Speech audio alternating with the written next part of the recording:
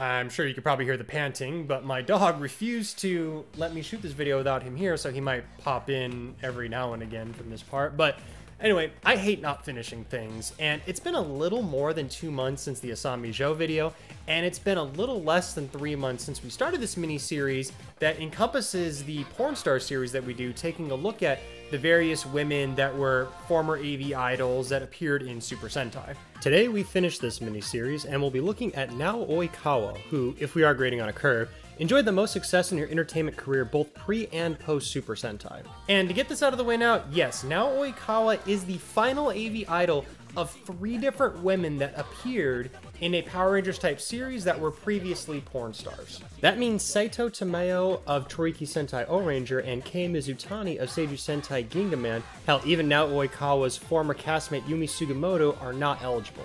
And after I've completely butchered all 3 of their names, I will say the first 2 were gravure models or pinup girls who only posed nude but didn't actually appear in any hardcore pornography, while the latter appeared in a Japanese Playboy magazine. However, she was not nude, and it was only for an interview, but it did spark rumors among the Super Sentai community that she had. I figured I would address this now, because I'm sure somebody at some point would bring it up, and that's not to say that I won't talk about these women in the future. It's just, for now, in this particular series, this will be the final episode in the AV idols that appeared in Power Rangers type shows. I won't lie, it'll be weird closing out this chapter in the series, however, it must be done. Thankfully, not only did Nao Oikawa have a pretty well documented and interesting pre and post Sentai career, she is also a little less obscure than the previous idols we've covered on this channel. Thank fucking God. This is the story of the 3rd porn star in a Power Rangers type series, Nao Oikawa. Nao Oikawa was born on April 21st, 1981 in Hiroshima, Japan. She seemed to have a fairly standard upbringing. What's very notable though is her family's affinity to the game of Mahjong, which would be important to her from an early age all the way up to the present. In comparison to a lot of my other videos, Nao Oikawa has an extensive amount more information available for her. It's literally night and day in comparison to the other AV idols that we've covered on here. The only thing is that a lot of the finer details on Nao Oikawa, or like some of the more obscure ones, are a little harder to find, specifically what her real name is. Like other AV actresses, Nao Oikawa was a stage name given to her after she was scouted for AV. And here's the thing, Wikipedia does have other names that she has gone by, but after doing some digging on non-wiki based sites, I wasn't able to find her real first and last name. Which I can respect. We're all entitled to some level of privacy out there, especially on the internet. So any information that pertains to some of her more personal details or like her love life I was able to dig up, I'm not going to be sharing with you guys today. Nao Oikawa and her family would move from Hiroshima to Tokyo at a young age. Here she would attend school and begin going to design school soon after into college. It wasn't long into her college career though that she would join the AV world, and her journey into the entertainment industry would officially begin. To quote Nao Oikawa, "That time, my hair was bleached and curly. My agency told me to get my hair back to straight black. One day in the office, one staff picked out Oikawa as the family name from a book, another staff picked Nao from another book, and this is where my stage name came from. The rest is history." Nao Oikawa would debut in the AV world in September of 2000 with the film entitled Honeybee's Mischief. However, would find little success in the AV industry at this point in her career. She worked mainly for the labels of Cosmoplan, Alice Japan, and Momotor AV companies, just to name a few. So the usual suspects. It wasn't until she met famed Japanese AV director Goro Tamieki that she would finally be given a direction that would help jumpstart her career.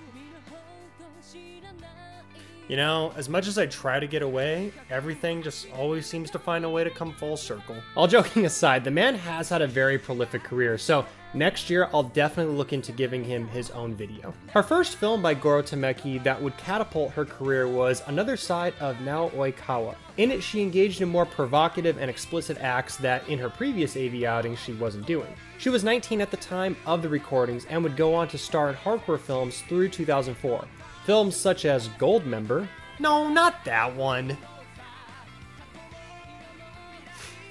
I couldn't actually find an image of it. If Now Was My Pet, Hip and Vagina 4, makes you wonder what happened in parts 1 through 3.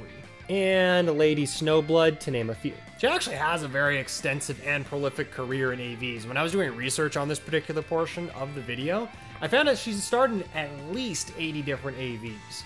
Nao Oikawa's fame would explode after working with Goro Tameki. In 2003, she was named by video distributors DMMS #1 actress on their website. And in 2004, she would also be named #2 despite retiring from the company. Also, in 2012, she was ranked number 42 of the 100 all-time best AV idols in Japan by DMM. To this day, she is still very well renowned in the world of AVs. One fact I always wonder while making these type of videos are, what do the parents think of their children joining the pornography business? It's something that I rarely hear ever discussed, and the thought always kind of pops up in my head is, are they even supportive of their children? Well, in Nao Oikawa's case, we do actually have an answer for that. In a 2005 article of Tokusatsu Shinsu Negumi, I probably butchered that, Nao Oikawa responded to the question of AV idols being mostly disowned by families after entering into the field by saying that, quote, "Without the support from my mother, I never would have made it as an AV adult video performer." Given the subject material that we do cover on this channel, yeah, we try to have some fun. But you know, when I see stuff like this, it kind of warms my heart a bit. As previously mentioned, Japan does have a strange censorship laws, so unfortunately Nao Oikawa's work is also not immune to this. However, in this case, she does have an extensive collection of uncensored work.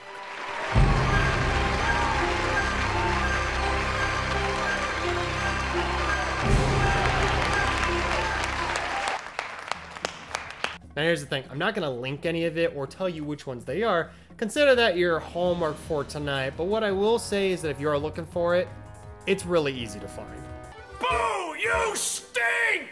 However, this is far from the end of Nao Oikawa's story though. Following her retirement from the AV career, Nao Oikawa used her newfound fame to help launch her into the world of mainstream entertainment. After leaving the world of AV, Nao Oikawa would go on to star and direct an episode of the horror series entitled Fantazuma Cursed House or Fantazuma Norayo no Yakata. She would later go on to star in various late-night variety shows between 2005 and 2006, and while her fame was growing outside of the AV world, it still wasn't quite there yet. Personally, I think she started to hit her stride in 2005 when she appeared on Garo, and this was kind of her first toe dipped into the whole tokusatsu genre. Following her role in the Garo series, she would have bit roles here and there in shows like Ultraman and Kamen Rider, but would really come into her own after she was cast as one of the main villains in what I consider one of the best Super Sentais ever created. Engine Sentai! Go-Onger!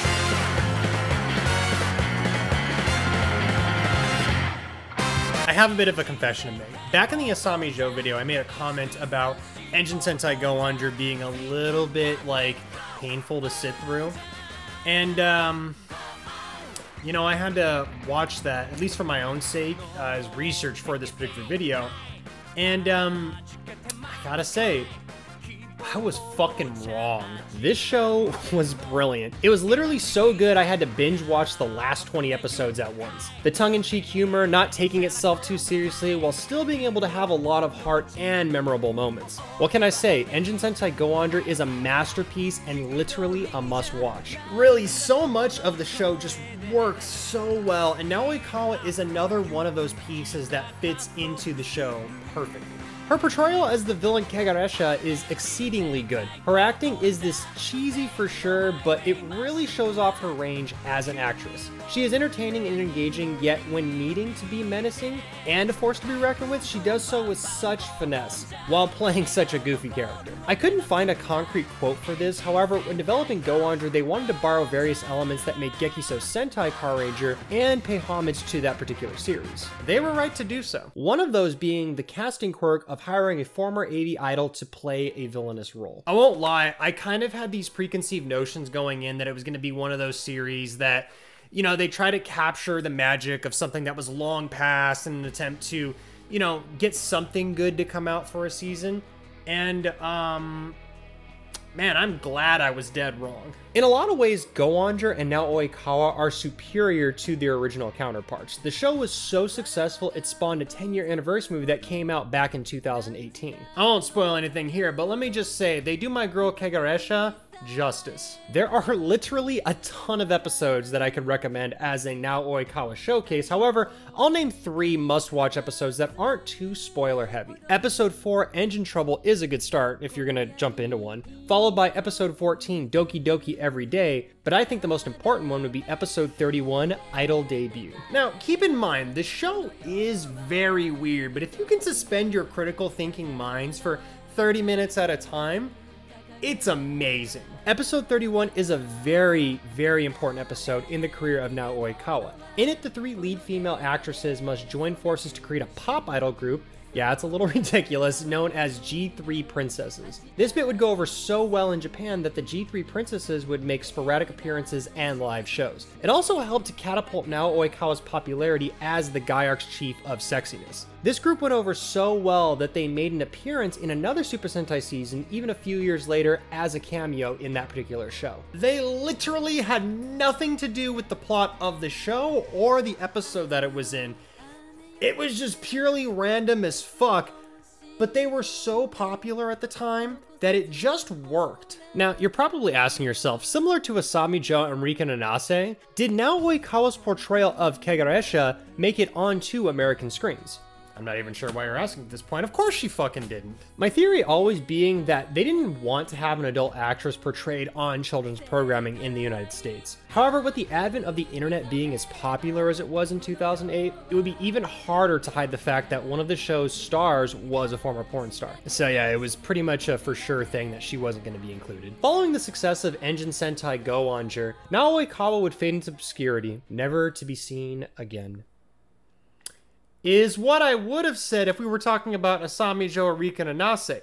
Nao Oikawa, on the other hand's popularity just continued to grow. As stated earlier, following the completion of Engine Sentai Go-Onger, Nao Oikawa would continue to make appearances here and there in various tokusatsu-related programming, including Kamen Rider with Decade Movie, as well as reprising her role as Kegaresha for various Sentai-related content. However, she would still branch out and become a major star in her own right. As a whole, I feel it would be almost impossible to do Nao Oikawa's career any type of justice. Well, that's because I look at Engine Sentai Go-Onger as one of the turning points in her career. She's been in a lot of different movies, TV shows, stage plays. Hell, she's even been like the co-host on various radio shows.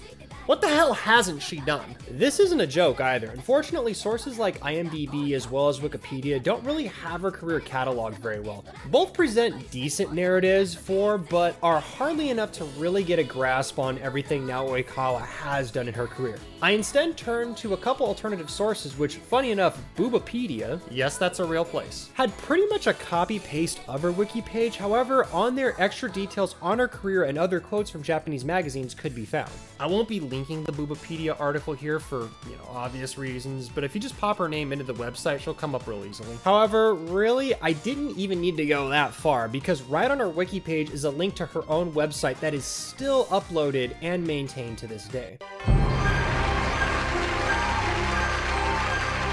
Seriously, I can't stress enough how great this is. With the previous AV idols that we've discussed on this channel, I'd be lucky enough to find a blog that had an extensive amount of research done on her, or maybe a couple of old Japanese articles here and there, but on this website, we literally have everything that we could possibly want to look to go over for the video. As you can see, she had a very, very extensive career, and following Go-Onger, she's become a pretty renowned entertainer overall. Something to keep in mind about this catalog is that some of the stuff that's on this particular website is going to be stuff from her pre-Go-Onger days when she was just trying to break into the entertainment industry. So despite what may have been said on IMDb, she has been in a lot of different things. As you can see, she is a pretty celebrated stage performer and has either hosted or been a part of numerous radio broadcasts. And given today's obsession with podcasts, I wouldn't be surprised if she had her own at this point. To go through all of Nao Oikawa's work would take a whole nother video, like seriously. And honestly, most of the items on her biography are available to watch, so instead of making another video, I'd challenge you to seek out some of these on your own, because She is a very talented actress in her own right, and you probably would get a kick out of some of her stuff. If you want to see something current of Nao Oikawa's, she recently starred in a television show entitled Nippori Charlies as the character Naoka Makoto. The show and her part aired this year, so it's the most current of Nao Oikawa's television work that you can find. Nao Oikawa's website is called oinao.com. Unfortunately, I don't know how to pronounce that, so I just spelled it out for you. That, as I said, is still being updated to this day, and she has a personal blog that unfortunately isn't updated anymore, but its most recent entry was in 2019. She's also very, very active on Twitter. I'll try not to get blocked this time. She is also super active and semi-popular on YouTube, with content coming out bi-weekly. Unlike the other two AV idols we've previously discussed, Nao Oikawa has taken her success and expanded upon it, and to this day is still doing what she loves by entertaining people. Honestly, it's pretty fucking inspirational. Unfortunately, most of her blogs and personal website are in Japanese, but with the help of various translators, it's 100% possible to navigate these websites. Her YouTube channel also has the ability to auto-translate. I won't lie, it's kind of weird getting this far in the video and not having information just stop. But if you are interested in Nao Oikawa's YouTube content, because she does make some pretty good stuff, I'm going to have her website and her YouTube channel linked below for you to check out, and really, you honestly should. Nao Oikawa has lived an extensive life in the entertainment industry. Like I said before, this video really doesn't do justice to how much Nao Oikawa has done in her career, and you should seriously go check her stuff out. She's seriously talented. One last detail is that she is still in love with the game Mahjong, actively appearing at tournaments and publicly talking about the game, so if you're a Mahjong player, you should definitely look her up. It's funny to think of how many people doubted her ability to become a star in the very beginning of her career. Everything I read about her initial days in the AV industry seemed honestly pretty fucking bleak, but somehow she persevered and fought to get everything she has earned to this day. In my previous AV Idol Sentai videos, I talked about how I felt that Rika Nanase and Asami Jo were trying to do more than just be AV idols, but just couldn't seem to find a way to break into the industry past Super Sentai. And, you know, it honestly always kind of genuinely bummed me out. Every single one of the AV idols who appeared on these tokusatsu shows were absolutely talented in their own right. Whether it be through personal decision, unusual circumstances, etc., it's always sad to see an individual deviate from their dreams and decide to walk away, especially when things are rough. And I feel that. So I've intentionally left out some more personal details about Nao Oikawa in this video, because like I said before, we're all entitled to some level of privacy. But what I will say is, since I've started this little series on biographical looks at porn stars and whatnot, Nao Oikawa was always the type of person that I was hoping to find, having the strength to see through the hardships, the tenacity to keep going, knowing that she wanted more out of life and going for it. In the end, I pity individuals who snub anyone in the entertainment industry. If they like what they're doing, great, and if they want something else, nothing should stop them. I believe all choices are relative, but those choices often define who we are. And in Nao Oikawa's case, it is of someone who has had their own setbacks for sure, like so many of us do on our road to success. But her choice to never give up shows me that Nao Oikawa is, was, and will always be somebody special.